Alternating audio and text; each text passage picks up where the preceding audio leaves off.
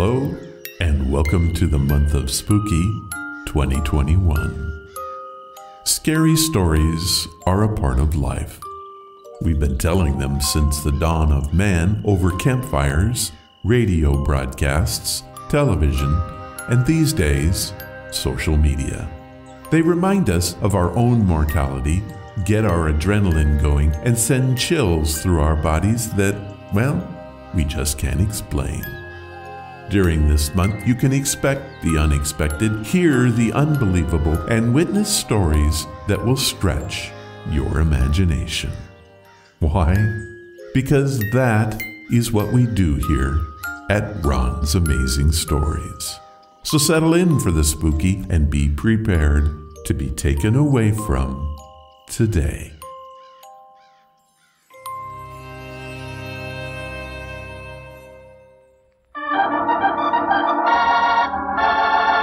Another 5-minute mystery.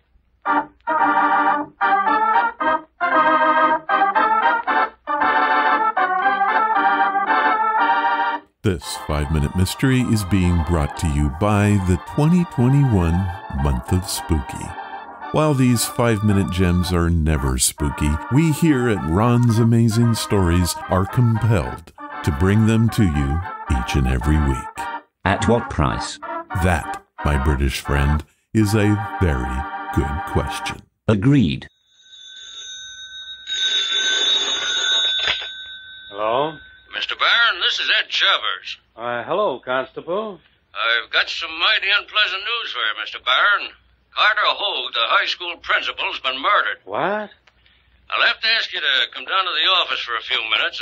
I'd like to ask you some questions. Of course, Constable. I'll be right over. Constable, this is all a tremendous shock to me. Not only was Carter Hogue my colleague at the school, but one of my best friends as well. I know, Mr. Barron. It's been a shock to us all. How did it happen? As far as I know, someone crept in through the window of Hogue's house and struck him over the head as he sat in his study. Any clues?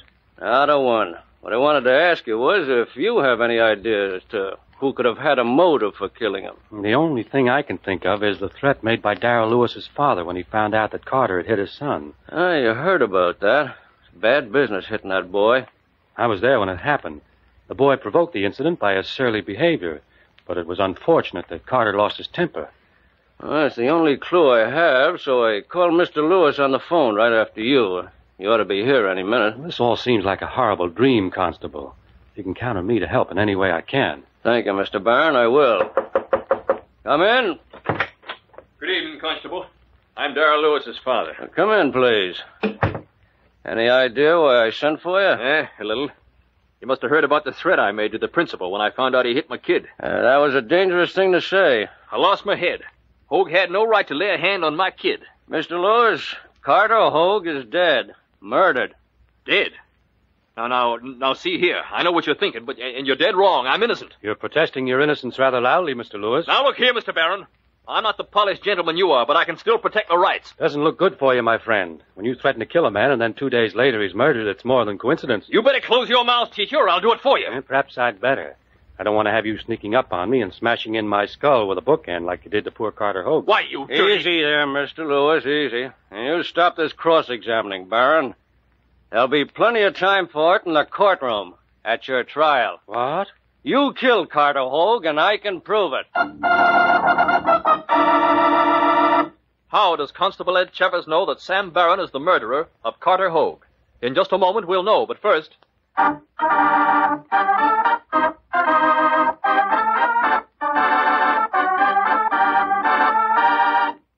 Ron, why do we put ourselves through this insidious torture each and every week? Well, because it is the signature of the show.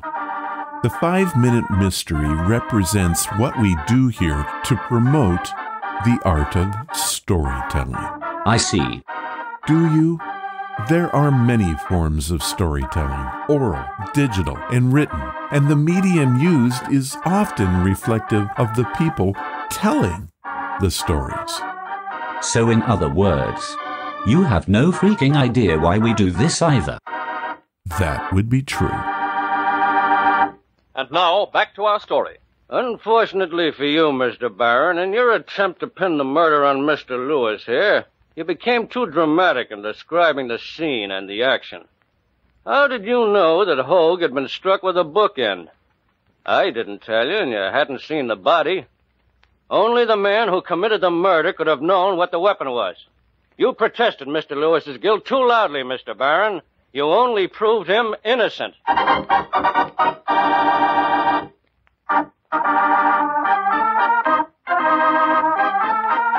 Well, that solution actually makes some sense.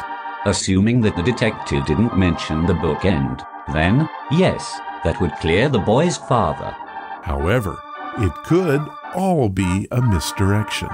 May I remind you that they only have 5 minutes? You can, but I'm still going to hyperbolically criticize them. Is that even a word? I'm not really sure.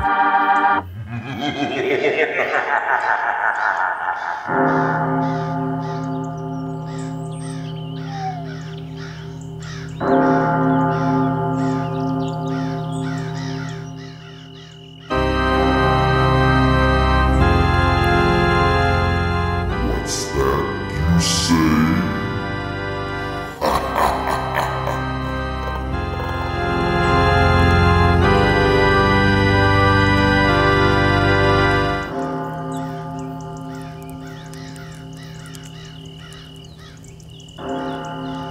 Hello and welcome to the podcast. This is the month of Spooky 2021, and we have so much to get to this month that it will make your head spin. Wow, you hired the exorcist. That's great. No, nothing like that. I just mean it's a lot of stuff. This month, we will have a ghost story with Sylvia that will focus on a prankster ghost boy. Then Sylvia and I will sit down and listen to the classic Halloween story called The Thing on the Fourble board. We will have some of the best stories ever from you guys that should curl your toes. Wizard of Oz reference. Yep, just like that. And on today's show, we debut one of the top 30 scariest radio broadcasts of all time with a story called Whence Came You. It all begins right now with this Clive Barker special review by Audible.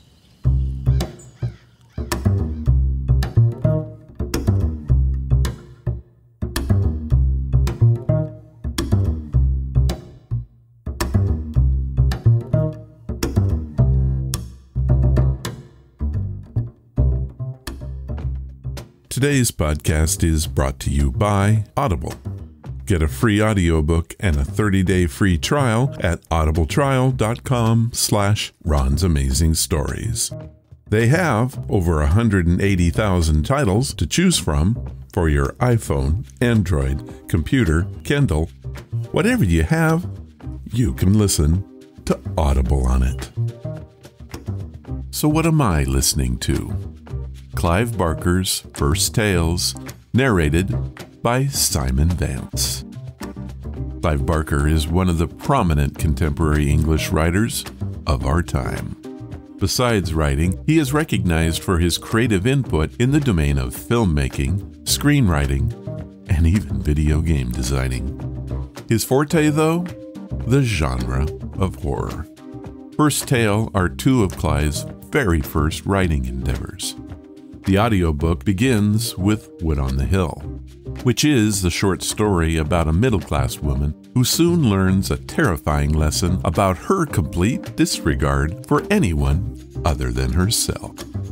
The second tale, Candle in the Cloud, one of my personal favorites, is a novella of dark fantasy that follows three children who discover a magic candle that transports them to a world where a plague cloud is destroying everything in its wake.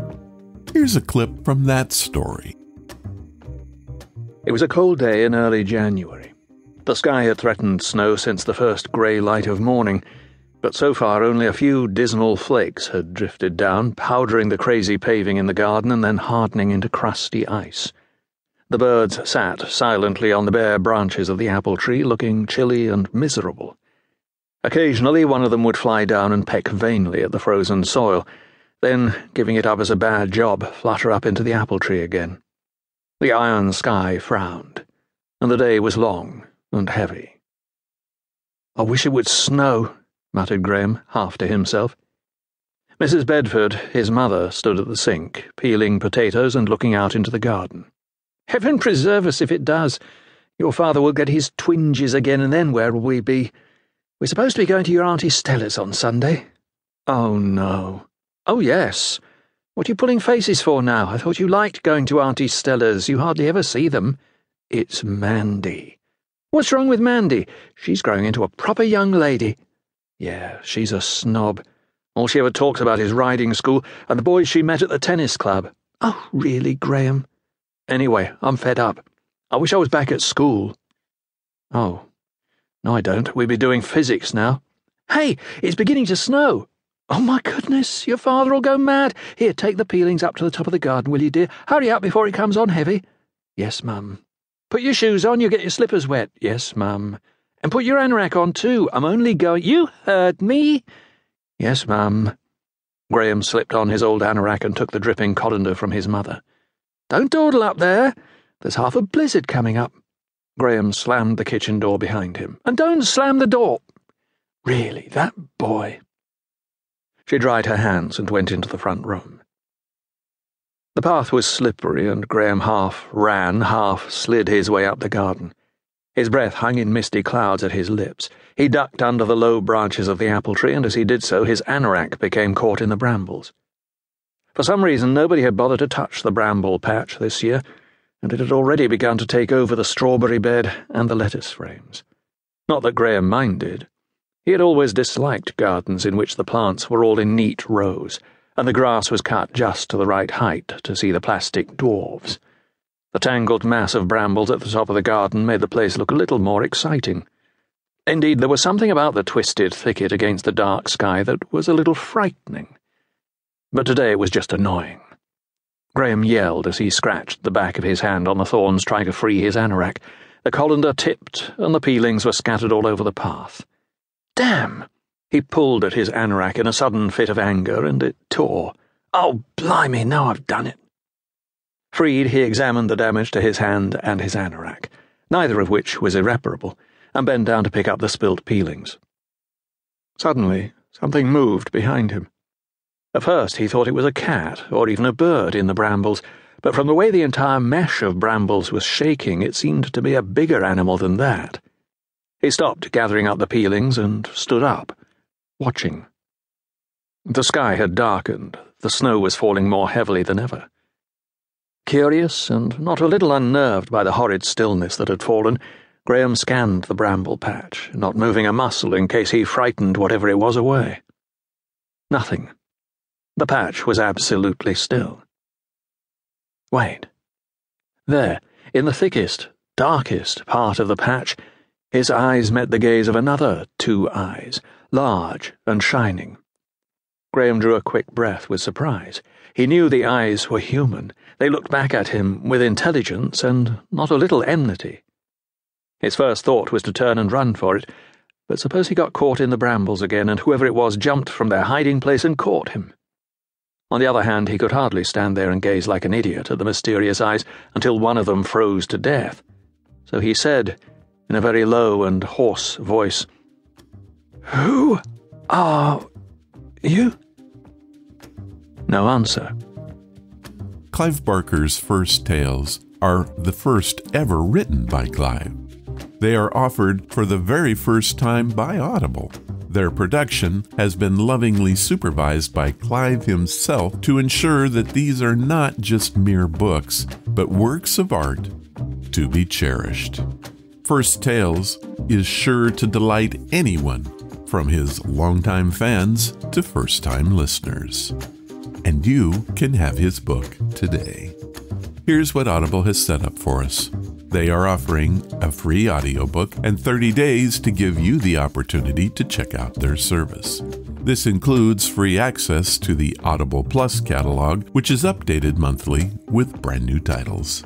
To download your free audiobook today, go to audibletrial.com/Ron's Amazing Stories. Again, that's audibletrial.com/Ron's Amazing Stories, and you can get your free audiobook today. And let me tell you, the candle in the cloud is worth it. Thank you, Audible. And now, it's time for your stories. These are your stories, sent by you, for you.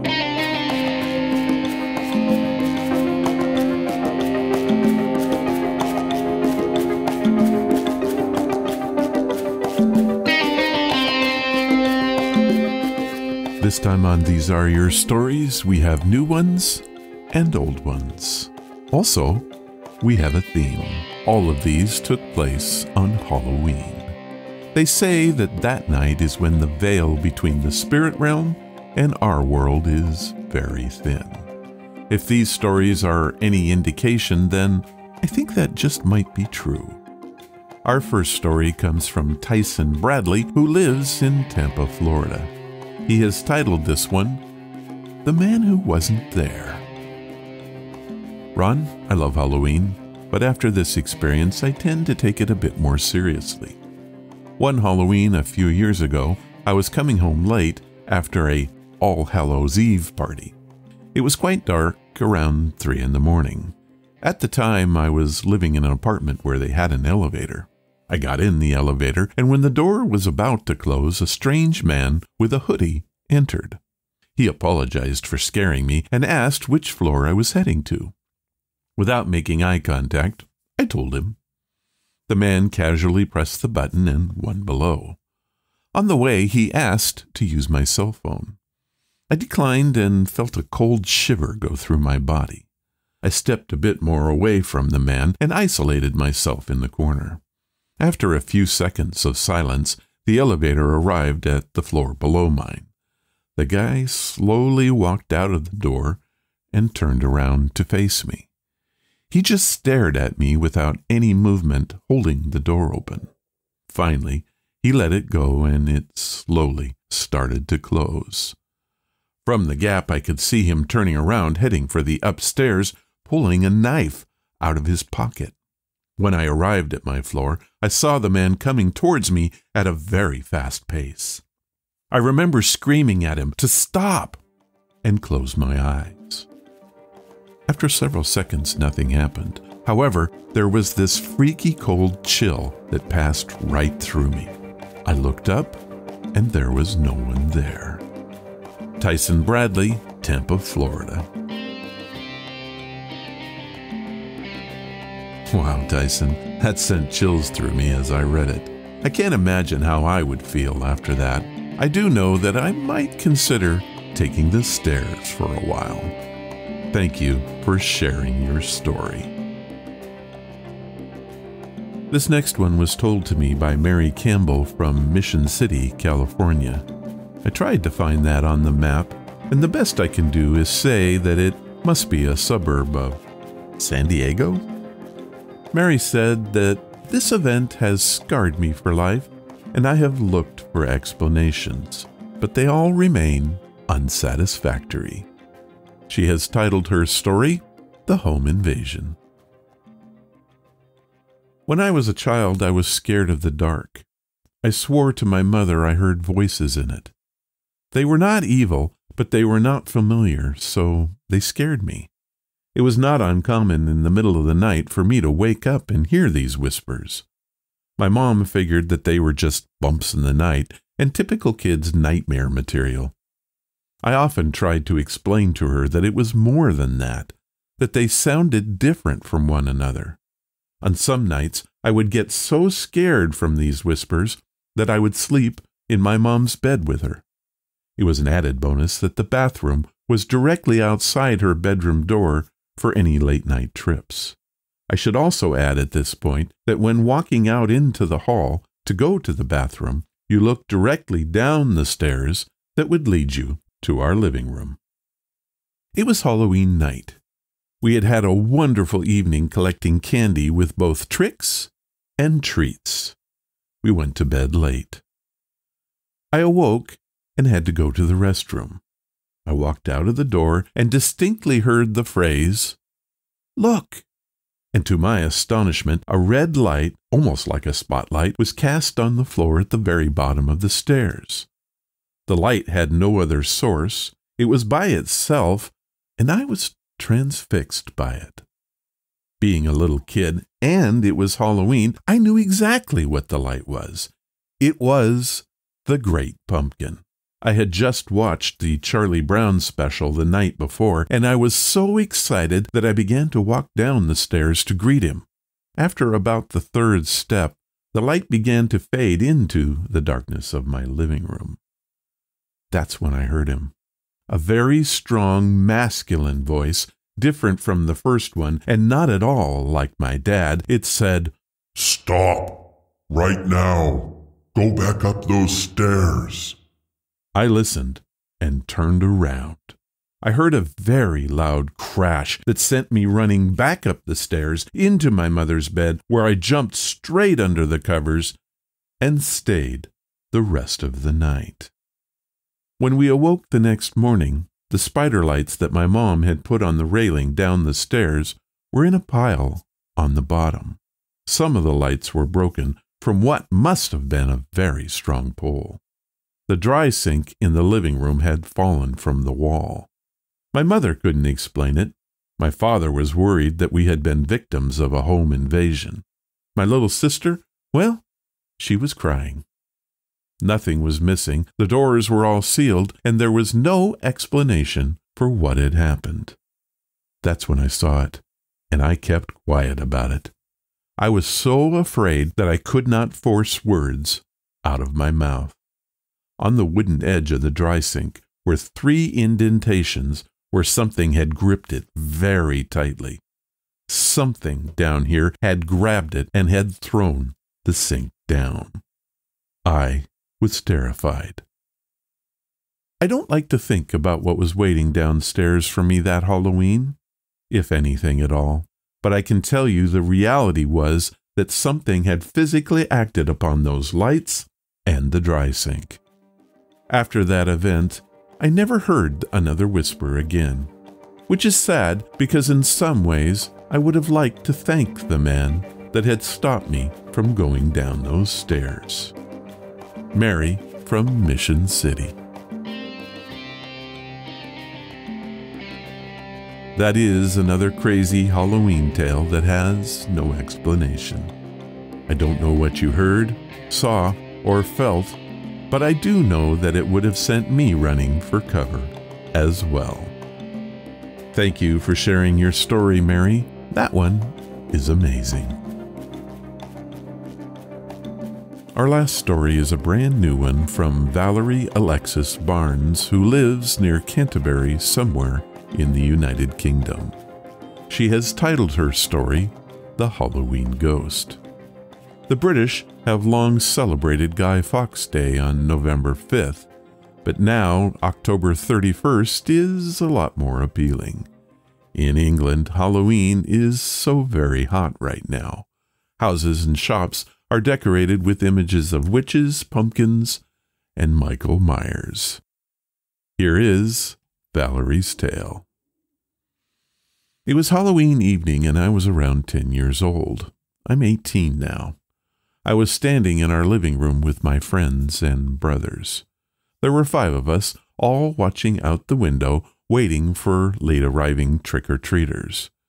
It was dark outside, around 8 in the evening, when we saw a blue glowing figure floating up the road.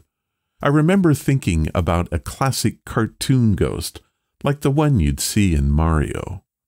But part of me also remembers an old 17th century man in nightwear. I think this is because that's what my brother saw, and it has changed my perception over the years. Anyway, it walked, or floated up the road for about 10 meters and then vanished behind a streetlight. We were all baffled. The weird thing is that I can't remember anything before or after, just when we saw it. I've tried to ask the others what they remember, and they too can only recall the single event. My twin brother and I remember it clearly, and it shakes us up every single time we speak about it. This is the only paranormal experience I've ever had in my life, but it has made me believe in it all. Valerie Alexis Barnes from Canterbury.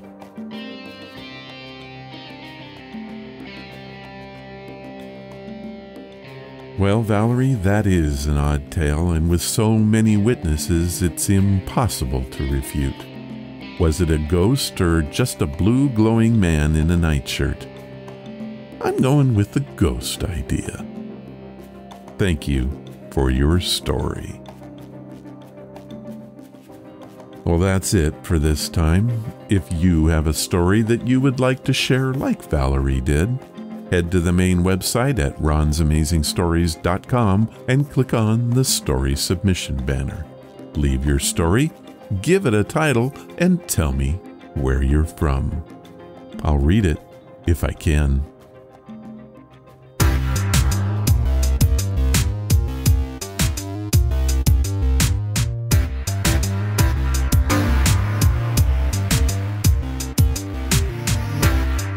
Our featured story this week is creepy. Are you a fan of the old Egyptian mummy tale? You know, when the monster is awoken and brought back to complete some insidious plan, or maybe for just a bloodthirsty rage of terror? Well, that is not what we have for you today. Nope, we have the other side of the story that takes creepy to a whole new level. It comes from the mind of Willis Cooper and the OTR series, Quiet Please. It is listed as one of the top 30 scariest radio broadcasts of all time. It is titled, Whence Came You? And should not be listened to with the lights off. It first aired on February 16th, 1948, and I think you better be ready to have your dreams disturbed. Quiet, please.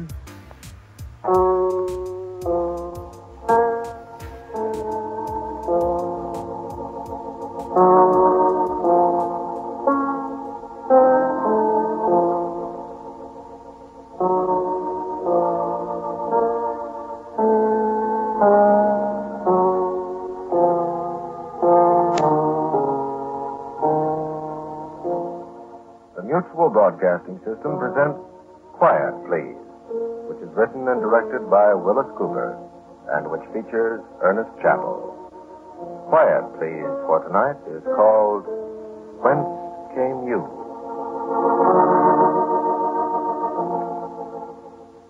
I came from Jerusalem. I've traveled east a good deal in the last 20-odd years, and I flatter myself that I know my way around. So when I got off the plane at Cairo, I didn't start for the camp right away as a good storybook archaeologist would have done. I made a beeline for Shepherd's in the room I'd left a couple of days before when I went to Jerusalem. A bath, a gin and tonic, and a large batch of mail from the States. What more can a man ask? In Cairo on a hot night? But of course it was too good to last. Just gonna let him knock. Hey, Austin, wake up. Now, who the... Hey, it's Abe Feldman. Abe Feldman? Hey! Hi, Austin. We got from St. Matters. Well, I'll be darned. Come on in. What are you doing here? What do you got there? I do get around, don't I? This is gin and tonic. How are you? Well, I'm fine, but come in. Well, sit down. You're the last man in the world that I... Here, take a gin and tonic before I drop it. Well, l'chaim. L'chaim in spades, eh? By golly, I'm glad to see you, boy. I'm glad to see you. I've been looking here for 3 days waiting for you to come back. Hey, you look skinnier. Well, you go out and dig holes out there for 6 months, lad. You'll take off some of that fat, too. Me, fat? Go away, you're kidding. Well, get your shirt on and let's go see the town. Sit down. Come on, what you doing here? Business? Yeah, what kind of business? Newspaper business, Natch. What's cooking in the Middle East and stuff? Say, how do you get more of these things? We'll get on the bar in a minute. They're colder down there. Oh, go on. Tell me about it. Well, you know, Eddie Hefferkamp just called me in and said draw some dough and go east and send up some stuff for the Sunday feature section. The Trib's making a monkey out of us again. So I remember the dear old days on the Midway, you and me, and you're around here, so let's go see the town, huh? Well, I'll be darned. When'd you leave Chicago? Day before yesterday. Oh, boy. Yep, the loop's still there. They still got the Burlicue shows on South State Street.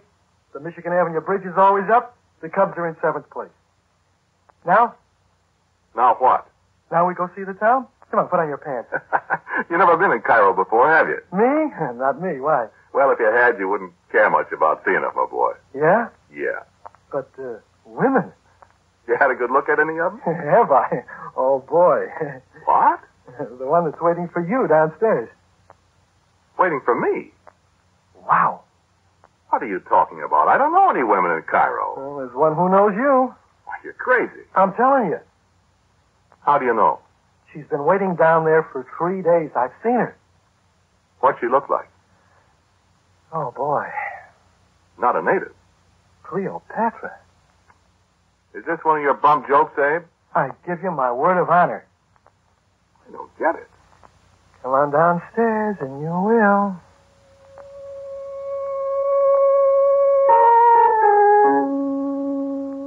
So we went downstairs. British colonels, American traveling salesmen, Egyptian army officers. A fee for two, a bevy of the ugliest women in the world. And I don't see any woman waiting for me. There. By the door to the bar. And I looked. And there by the door stood the one most beautiful woman I have ever seen in all my life. She was no Egyptian native. She might have descended from one of the marvelously lifelike paintings of a queen of the Hathor dynasty that I'd seen on the walls of tombs 2,000 years old. How can I describe her? I say her eyes were black. Her hair was black and cut in the manner of the days of the shepherd kings that ruled the valley of the Nile 1,000 years before the pyramids were built. Red lips that smiled at me slowly. I felt my knees tremble as she looked into my eyes. Come on, let's go ask her if she's got a friend. And when I looked back at her, where'd she go?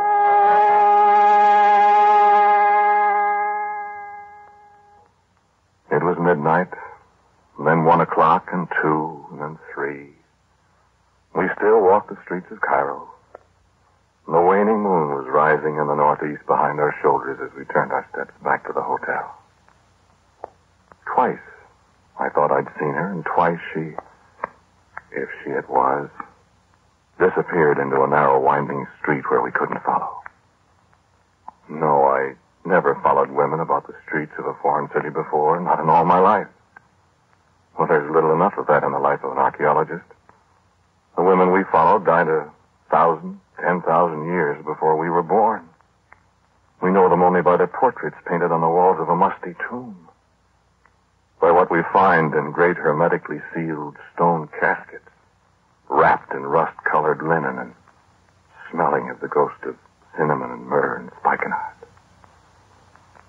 I don't know why I did this. I know. She wanted you to come after her. Well, that's ridiculous, eh? I heard her ask for you. Well, what would she want of me? What does a pretty gal usually want of a guy? Drinks, something to eat, a good time? She could have had that from anybody. Yeah, me, for instance. But she wanted you, Austin. Well, why? Maybe she's a spy or something. A spy? Maybe she wanted to sell you something. You know, you grave robbers. Maybe she knows where some old pharaoh or somebody is planted. Yeah, that could be, I suppose. Well, I'm for bed. I gotta get out to the diggings early. Fine night we had. Forget it. You got a room, huh? Yeah, right down the hall. Well, knock on my door when you get up. All right. Good night. Night. Say, they have this incense all the time around this place, huh? What do you mean? Don't you smell it? Smells like a funeral. I don't. Oh. Yeah, I suppose. Night. Night, Austin.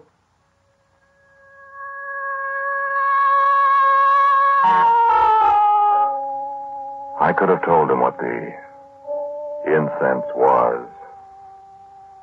I've smelled cinnamon and myrrh and spikenard too often not to recognize it instantly. When I opened the door to my room, the smell was almost overpowering, used as I am to the funeral spices of ancient Egyptian tombs.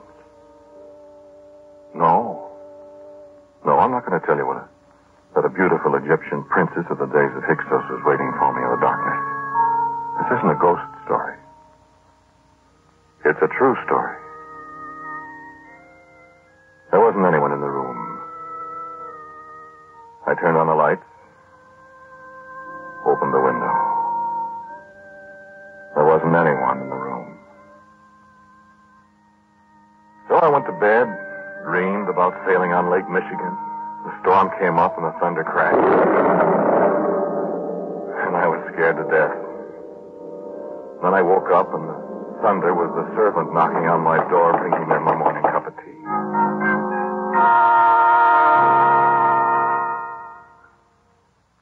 Abe and I got in my Jeep and rode out to the excavation. It's quite a distance from Cairo. But never mind just where it is, because that's my business. And the university's. That right rear tire went flat just as I'd been expecting. I forgot to put air in the spare, so we took quite a while getting it pumped up. It was late in the afternoon when we got there. Abe had never seen anything of this sort.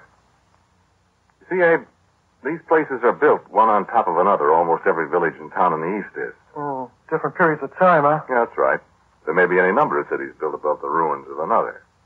All we do is dig out the top when you see, recover everything we can that's of historical importance, then go on carefully down to the next.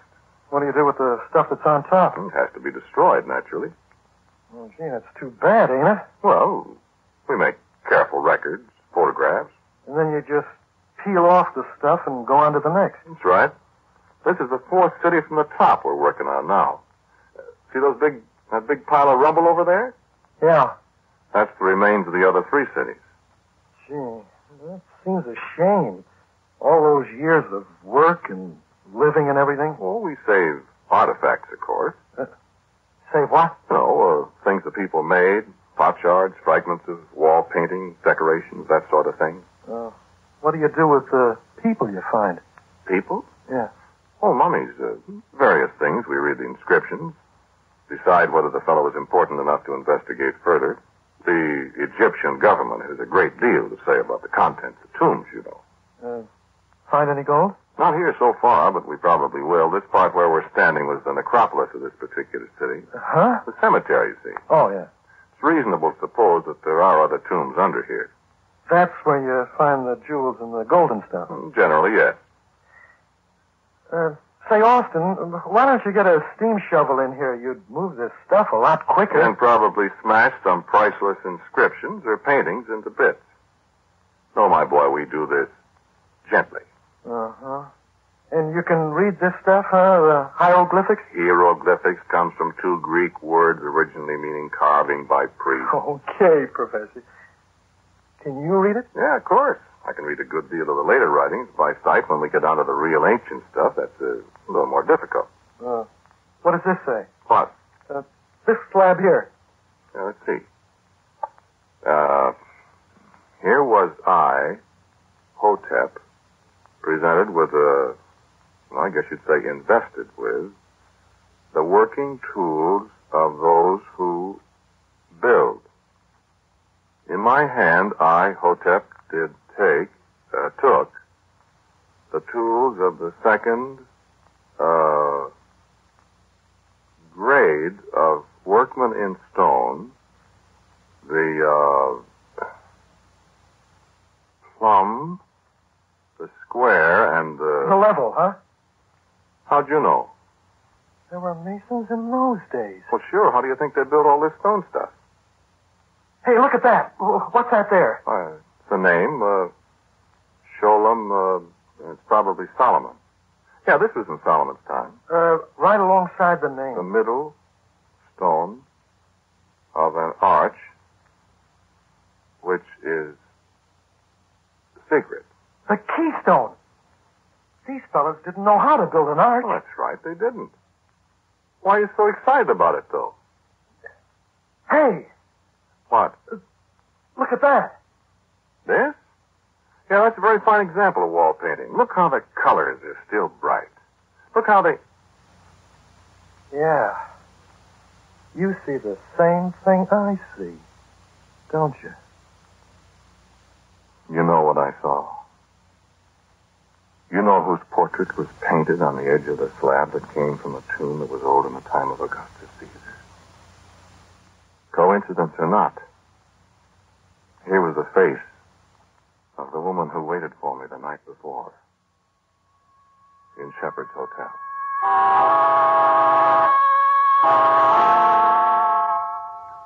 It's amazing how racial characteristics persist through centuries in Egypt. I have seen Egyptian men who might have been Tutankhamun's own brother. I've seen women, but you wouldn't blame me for feeling my hackles rise a little at this uncanny resemblance to the woman who disappeared. I kept smelling myrrh and spikenard and cinnamon. But I hadn't much time to think of it then. Martin Weaver, who was in charge of the actual excavation, came up behind us. Well, I'm glad you're back, Orson. Oh, hello, Martin. How are we doing? Dave Selden, Martin Weaver. How are you? Hello. Well, the day before yesterday, we broke through a place, Orson, that goes down to the city underneath this one. You did? Yeah, one of the workmen found a big sandstone slab, and we cleared it away completely. I've got the big shears rigged over it now, and I thought we'd wait till you got here to lift the slab. You want to do it tonight or what? Oh, gosh, let's do it now, Austin. Well, what do you think? Getting dark. Let's have a look at it. Okay. Well, I'm glad you're back. Bring anything to drink with you?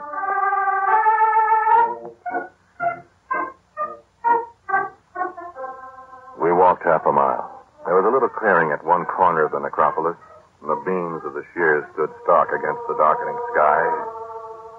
There was something elemental, something deathly about them. Not an archaeologist's job to be sentimental or superstitious. None of us would stay on the job very long if we were. But the half-inch steel cable was attached to a block of stone that was the only thing that separated us from something that happened perhaps 40 centuries ago. And, well, there are times when a man's entitled to shiver a little in the wind that rises over the desert at sunset. Abe was beside himself with excitement. Let's pull it up, Austin. Go on, let's pull it up, huh? Go ahead, Martin. Okay. Glad we got the engine. That slab weighs about 70 tons. Go ahead.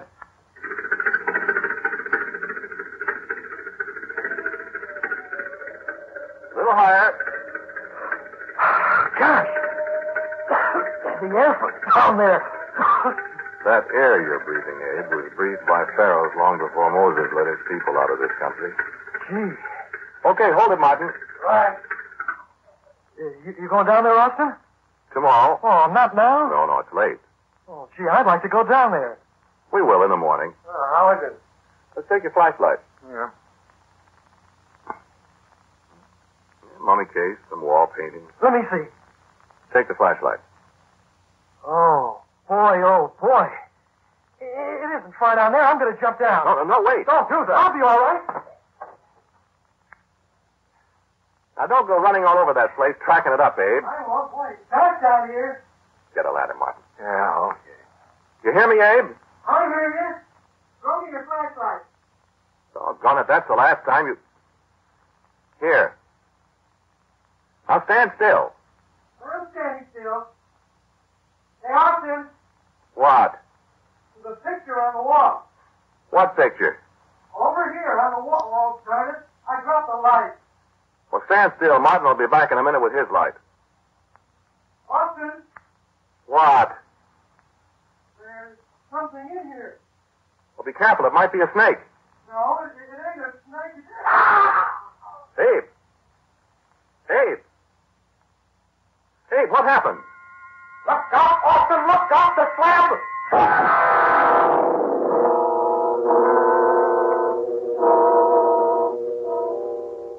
We worked worked all night long, Martin and I, splicing that steel cable and raising the heavy slab that had imprisoned Abe in that place of the dead.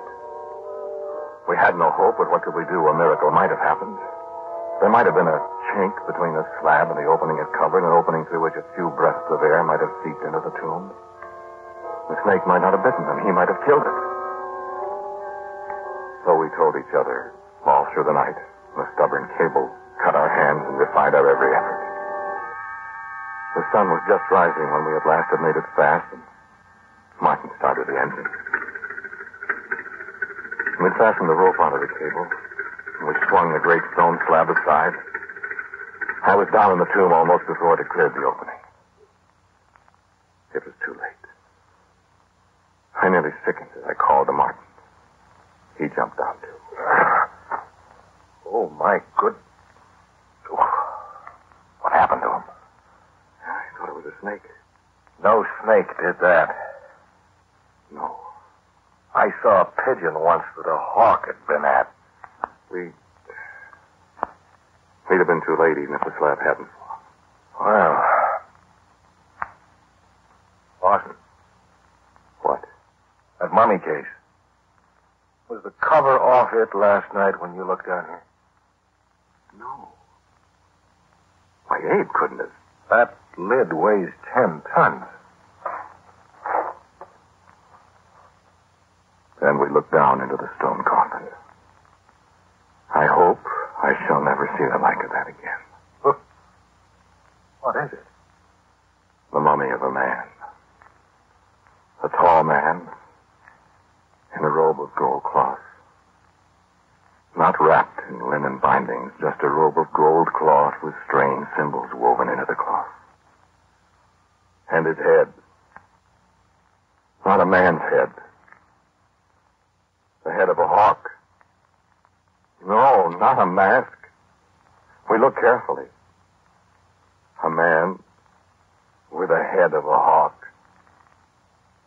And the hawk's beak all dabbled with red. I didn't believe it either. It couldn't be. But it was. It was the father of all the Egyptian gods, Osiris. Osiris, the brother husband of Isis, the founder of the world's first empire. Osiris, who was murdered 16,000 years ago. And his body was hidden by Isis, his wife, with a blasting curse on any who might find his tomb. It was impossible. It couldn't be. But there it was. And Martin and I and the dead man were there in his tomb with him. And the curse hung heavy in the musty air around us.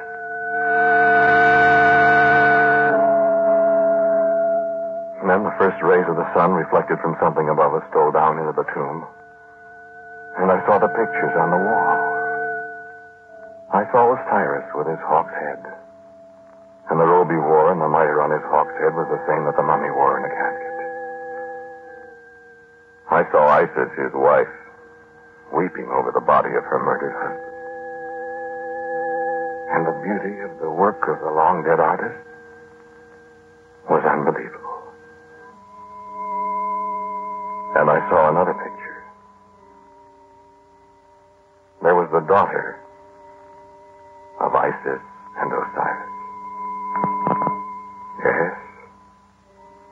Of course I could read the inscriptions. Yes. Of course I could recognize her face. I'd seen it before. In the lobby of Shepherd's Hotel.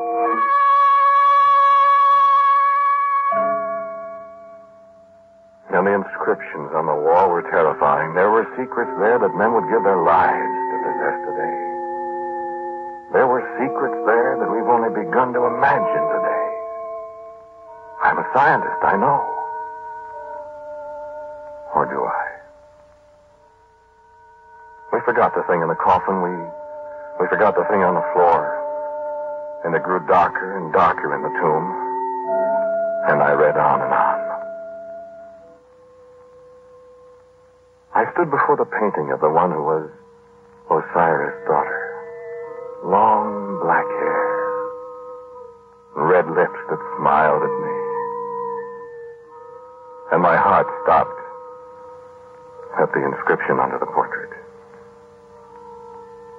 I read it over again. Be not afraid.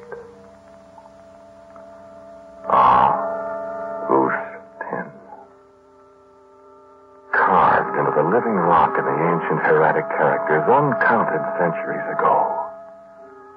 Not by the hand of the artist. I knew who had carved my name there. Be not afraid, Austin. And I wasn't afraid at all when I discovered that the thing that was making a dock down there was a great slab of sandstone, slowly swinging around and down to imprison us all in the tomb that the wife of Osiris had cursed.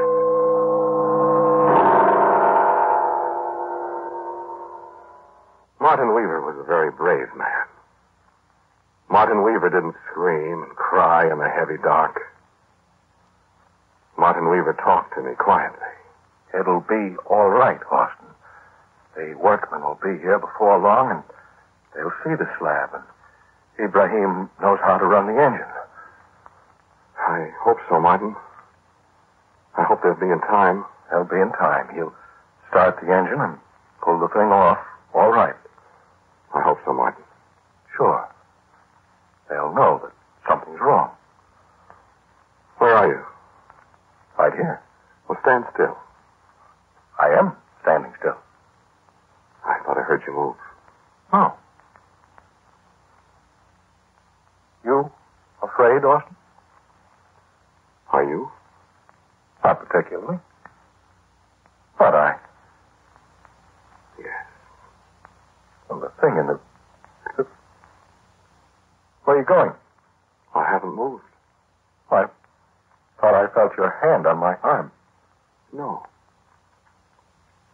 Sit still. Don't use up the air. Well, you sit still. I tell you, I didn't move. Something's moving. It couldn't be. Austin? What? Martin. Martin. Martin. Answer me, Martin. And there was nothing but silence. And then another footstep. And I felt a hand on my arm, and I screamed with terror.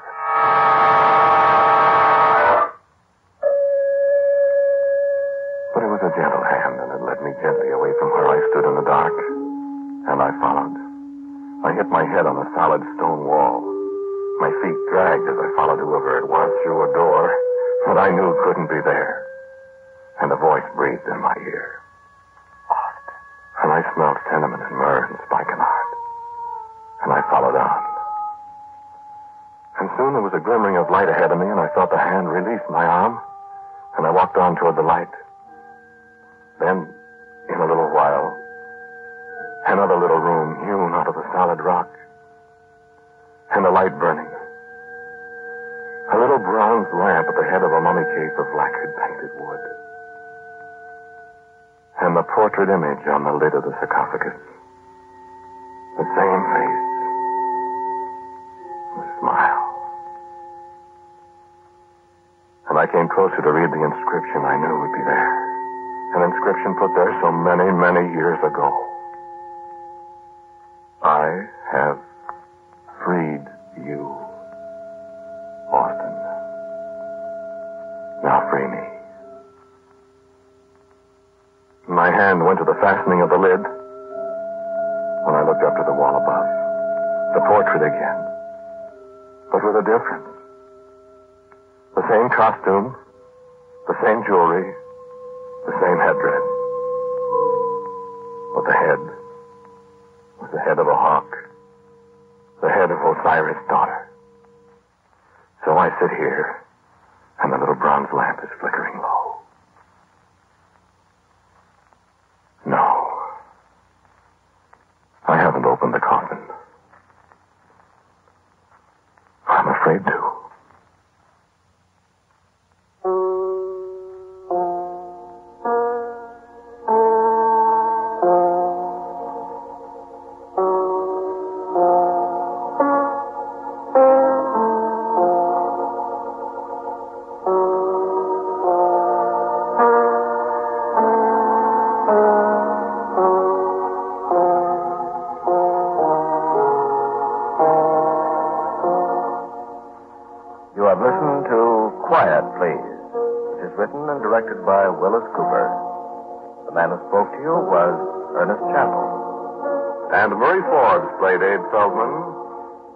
Martin Weaver was Don Briggs. As usual, the original music for Quiet Please is composed and played by Albert Berman. Now for a word about next week's Quiet Please.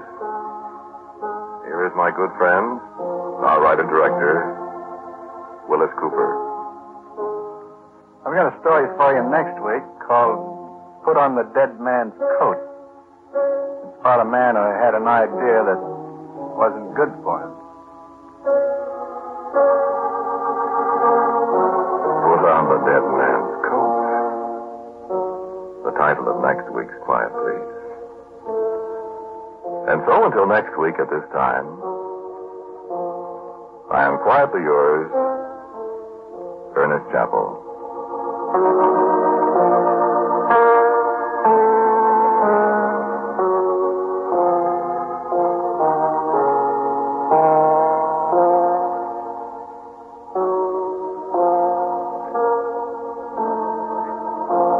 Quiet Please comes to you from New York. This is the Mutual Broadcasting System.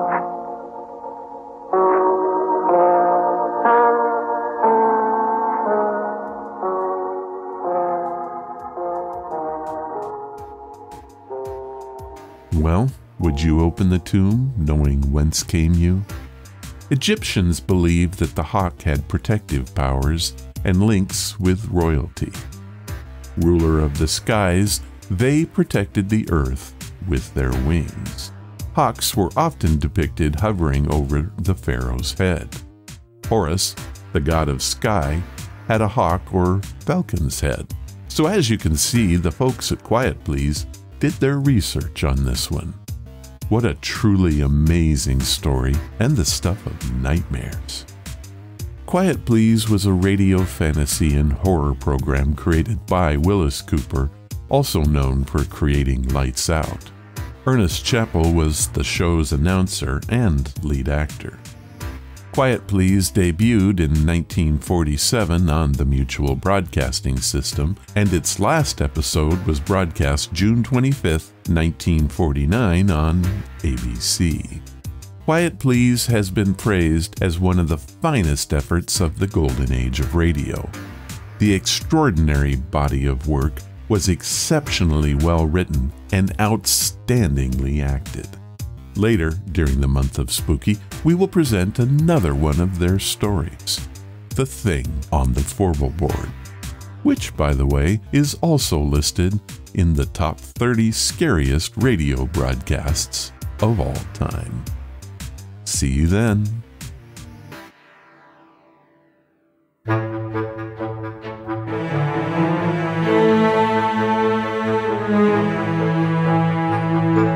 Well, Halloween is coming, and that was episode number 511. The spirits want to thank Tyson Bradley, Mary Campbell, and Valerie Alexis Barnes for helping us out today. So very cool. If you want to follow the podcast or the blog, head to ronsamazingstories.com. There you will find any of the links I mentioned and how to contact us. Do you want to help the show? The best thing you can do is to tell your friends all about it, and please leave reviews or feedback wherever you listen. Clicking that follow or like button makes us grow. Thank you for listening, and I hope you come again to find out what are Ron's Amazing Stories.